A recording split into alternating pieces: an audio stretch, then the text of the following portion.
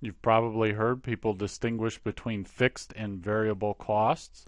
You might be wondering, well, what exactly is a variable cost? Well, essentially a variable cost is a cost that changes based on a level of activity, changes with activity. And what I mean by activity, it could be a number of things. It could be the number of units produced by the firm.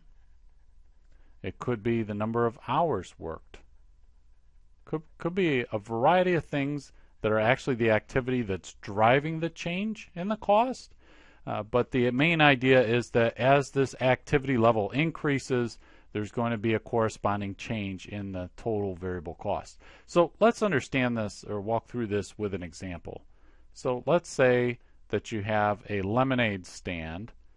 So we have a lemonade stand, and we're just going to drill down and look at one type of cost, which would be the cost of the materials, the ingredients to make the lemonade. So it'll be the lemons, the sugar.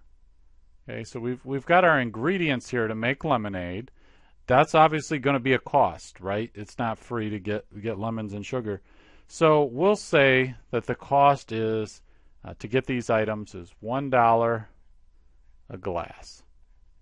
Right, this isn't the price of the lemonade. We're not getting into that. We're just saying to get lemons and sugar to make one glass of lemonade, it's going to cost $1. Which, now that I think about it, that's a lot of sugar. So this glass is going to have a lot of kick. But in any event, it's $1 to make a glass of lemonade in terms of these materials.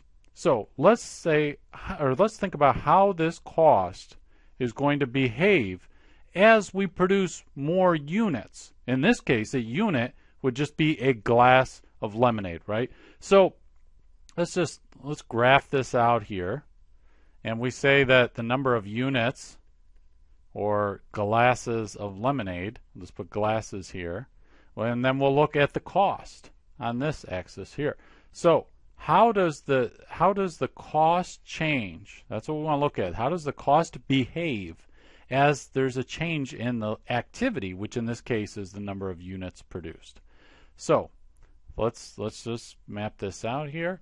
So let's say that we make 5 glasses of lemonade. How much is that going to cost us? Well, 5 times $1 a glass is 5. So I'll just mark this out here. We make 5 units is going to be $5, right? Now, we've got our cost, and we want to see how this cost behaves, whether it changes based on the activity level or based on the number of units. So if we make more glasses of lemonade, will this cost change? Well, let's take a look. So let's say we make 10, right? So 10 is our units now, 10 glasses of lemonade. What's going to happen to our cost? Well, 10 times $1 a glass is going to be 10. So let's map that out on our axis here.